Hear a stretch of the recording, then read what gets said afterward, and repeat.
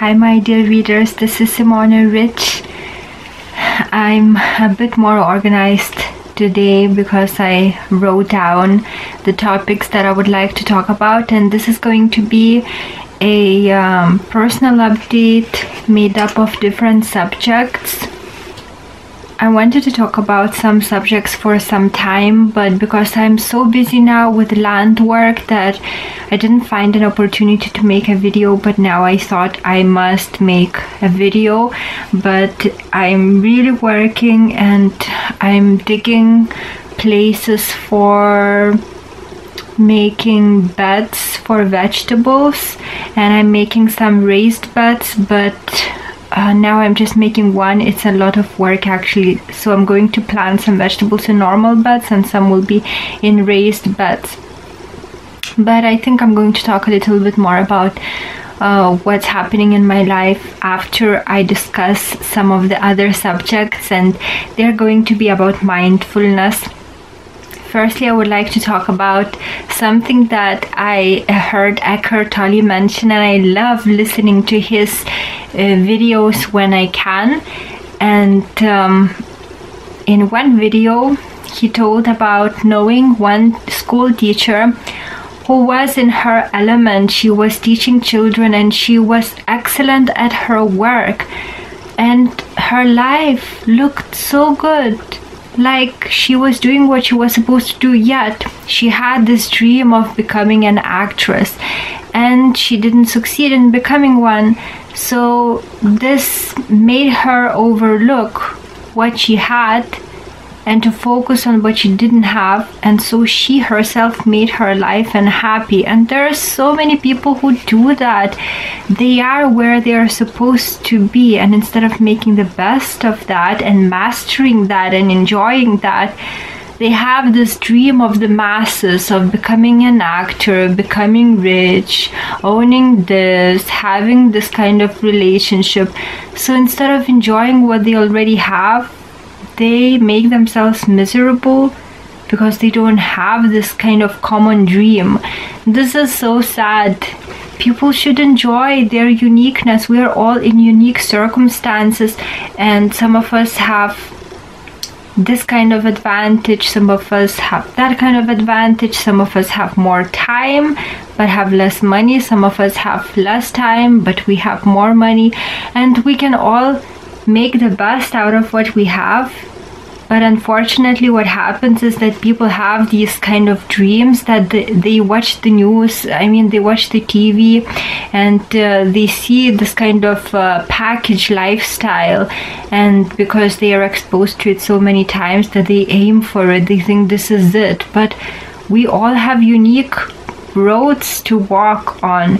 We have unique purposes of our life, so we should embrace that. And this ties into another subject that I wanted to discuss, and that's to do with just being totally okay with what you are, what you have, with the circumstances that you're in, and then you will be led to what you're supposed to do. So I very often get my clients asking, what kind of career does my birth chart show is good for me? What should I do in my free time? What kind of activity I can take up? What hobby should I take up?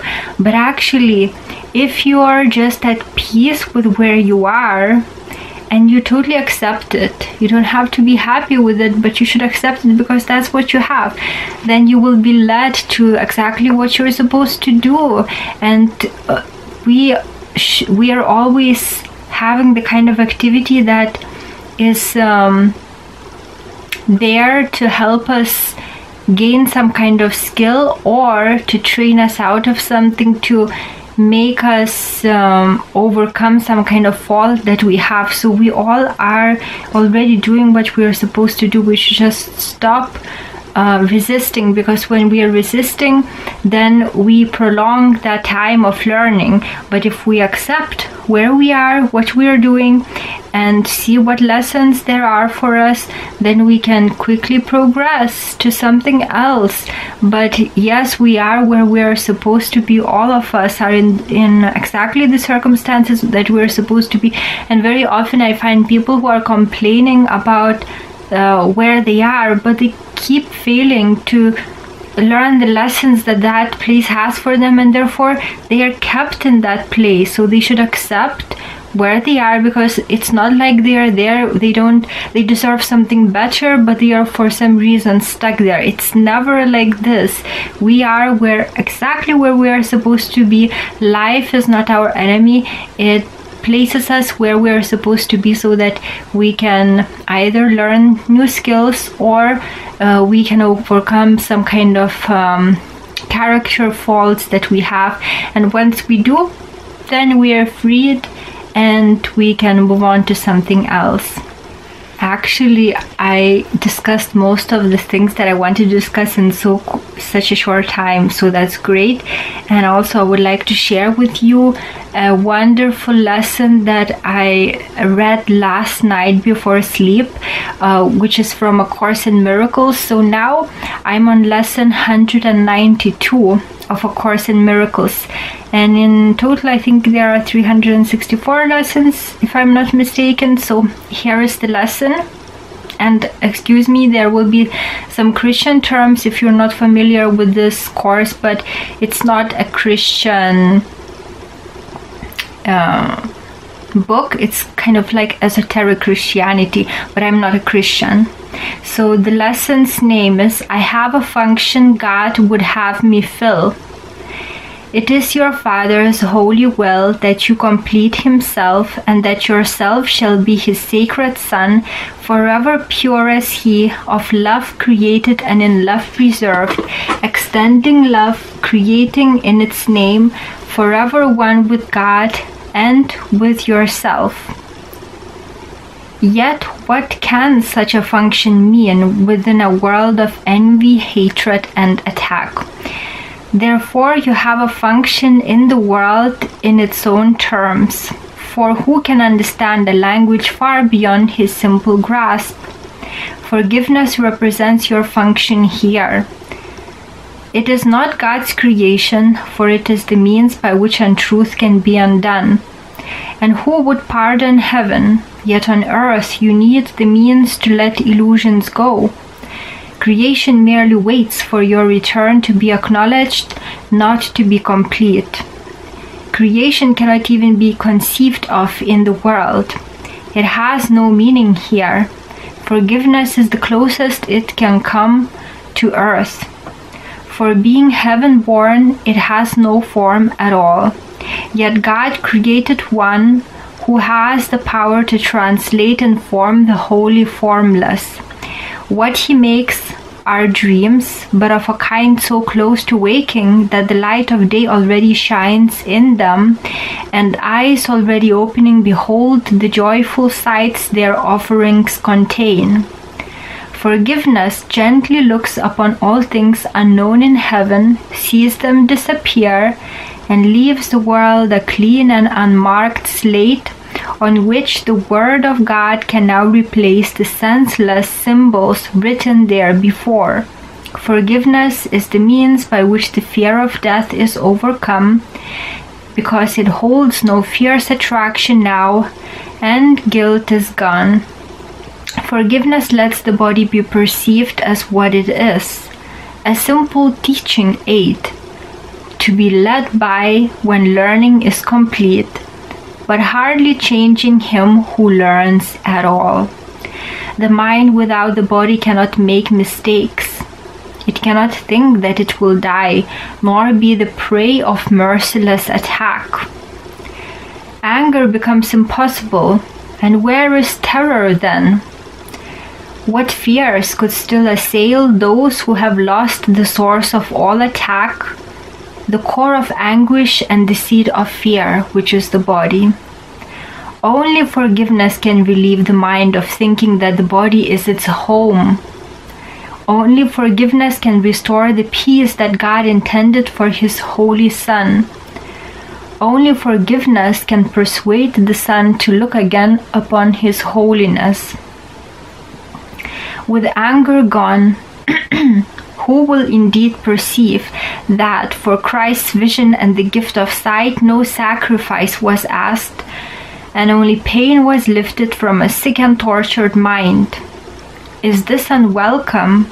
Is it to be feared? Or is it to be hoped for, met with thanks, and joyously accepted? We are one, and therefore give up nothing, but we have indeed been given everything by God. Yet do we need forgiveness to perceive that this is so. Without its kindly light, we grope in darkness, using reason but to justify our rage and our attack. Our understanding is so limited that what we think we understand is but confusion born of error. We are lost in mists of shifting dreams and fearful thoughts, our eyes shut tight against the light, our minds engaged in worshipping what is not there. What can be born again in Christ but Him who has forgiven everyone he sees or thinks of or imagines? Who could be set free while he imprisons anyone? A jailer is not free, for he is bound together with his prisoner. He must be sure that he does not escape, so he spends his time in keeping watch on him. The bars that limit him become the world in which his jailer lives along with him. And it is on his freedom that the way to liberty depends for both of them. Therefore hold no one prisoner, release instead of bind, for thus are you made free. The way is simple. Every time you feel a stab of anger, realize you hold a sword above your head, and it will fall or be averted as you choose to be condemned or free. Thus does each one who seems to tempt you to be angry represent your Savior from the prison house of death, and so you owe him thanks instead of pain. Be merciful today. The Son of God deserves your mercy. It is He who asks that you accept the way to freedom now. Deny Him not. His Father's love for Him belongs to you. Your function here on earth is only to forgive Him, that you may accept Him back as your identity. He is as God created Him, and you are what He is. Forgive Him now His sins, and you will see that you are one with Him. So very often in this course, it asks us to forgive, because that's the only way to be freed from this earth, from this illusion. Because if we hold anyone guilty, if we judge anyone, we are judging ourselves, we are holding ourselves guilty, and where we belong there is no guilt. So we are holding ourselves prisoners here, because we are all one. We are all one consciousness. So if we can't forgive one person, we can't forgive ourselves, and we are keeping ourselves in bondage. And I really liked also previous lesson, but I'm not going to read it out. And maybe I will just summarize what that previous lesson told. So basically, it said that we are kept in our own prison if we, if we carry over what happened during 1 hour into another. So we're keeping this illusion going, and we are being bound by time. And to escape from time in this existence that has time is through not holding on to something that happened to us at a particular time. So for example, if an hour ago someone made you upset, don't carry this over into another hour. Just that moment they made you upset, but then the next moment comes and it's a fresh moment. So to escape from time into timeless, you have to not carry over those things, because that's how you make time. So if you want to experience this eternal, timeless now that we're all living in, we should not allow the minds to extend what happened to us, and just live in the moment. One thing happened, it's like for animals, something happens and they don't dwell on it.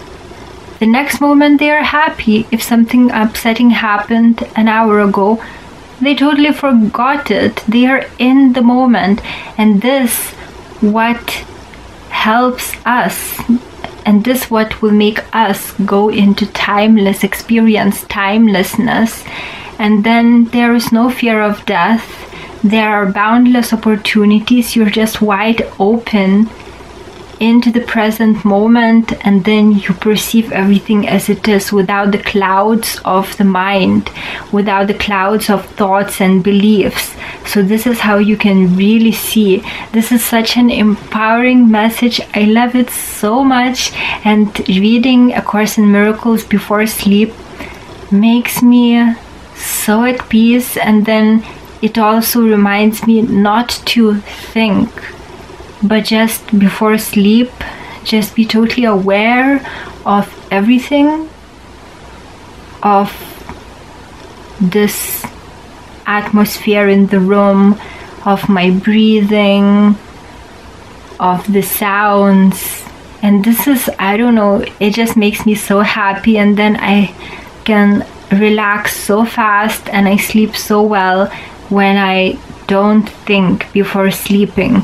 And I in general practice being in the now, being present, and not being lost in thought. And this is really the key to happiness.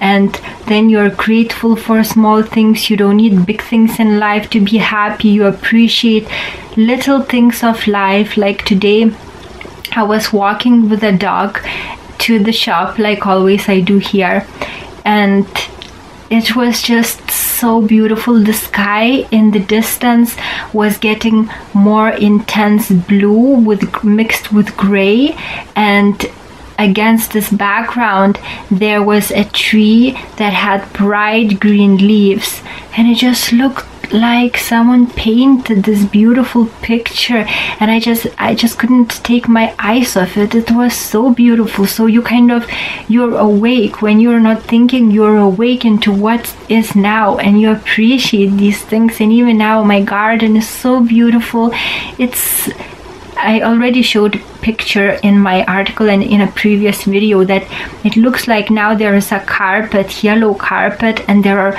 white flowers here and there, and it just looks so beautiful. So when you don't think, when you're in the now, you're aware of these magical things. God is the greatest creator. God is the greatest painter, so to speak, because every day has something so unique. For example, the sky, every day is different, and it's just, I'm so grateful. It's just so beautiful. So every day I appreciate the beauty of nature. I'm so happy to be in nature, even when it's 9 p.m. Actually now it's 9 p.m., 9:10 or something like this. I can hear even birds chirping here. It's just, I love being in nature, and although there is a lot of work, I really enjoy it, and it's good for my body. My body is getting stronger because I walk a lot, I work all day, and then I come back and I do life assessments. And this makes me, I think it's so good for the body. It strengthens the body. And I also eat good food because I'm buying my food from neighbors. So I'm buying goat's milk, and I buy eggs from them, and then I go to the local store, and they also have local produce. Like yesterday and today I bought some strawberries. I think they are local. They are quite early for this time, but they are so the smell is so strong of strawberries. I don't think they can be imported from other countries. They must be grown here, but they are maybe some early variety, I don't know, but they were so lovely. And today I washed my dog. He didn't appreciate it. He hates when I wash him, and he hates when I brush him, but I have to do that. And today was it wasn't warm. Yesterday and the day before was very warm, so I was outside working, but today it was cooler. So in the morning I went for water, to buy water, and then I was doing work at home, and I'm also preparing to plant, so I'm learning as much as I can how to plant different kind of vegetables, how to plant each vegetable, what soil it needs, what kind of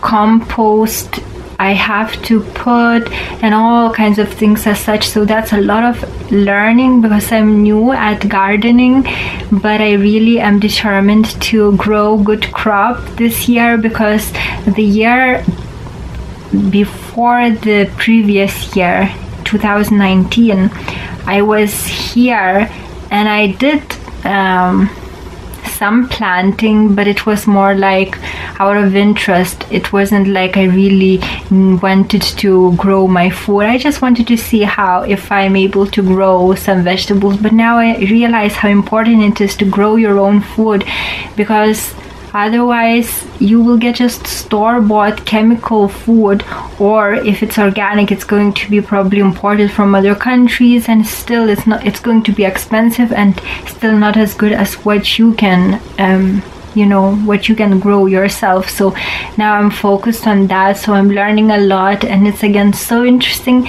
and I find it actually meditative to work to organize seeds.